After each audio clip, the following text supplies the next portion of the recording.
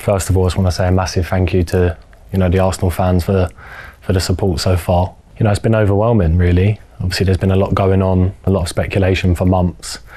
But obviously, as a player, you want to get things dealt with as quick as possible, so you're settled. And today I've had my first day, so I'm feeling really at home.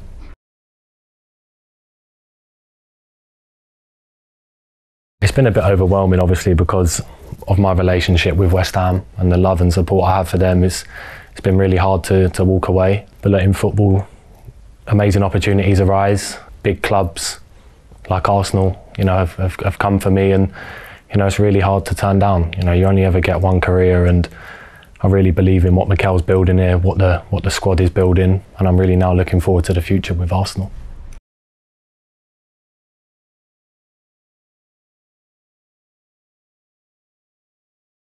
I think I've been looking at Arsenal over the last couple of seasons and the trajectory that they've been going on. Not last season, the season before they finished fifth, but you could see the style of play Mikel was implying.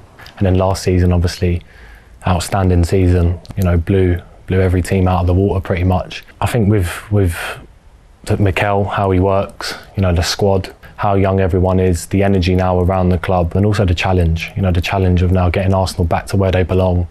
That means a lot to me, and I know the fans really want that. And me as a player, I've come here really hungry to have more success and to spend my best years at this great club.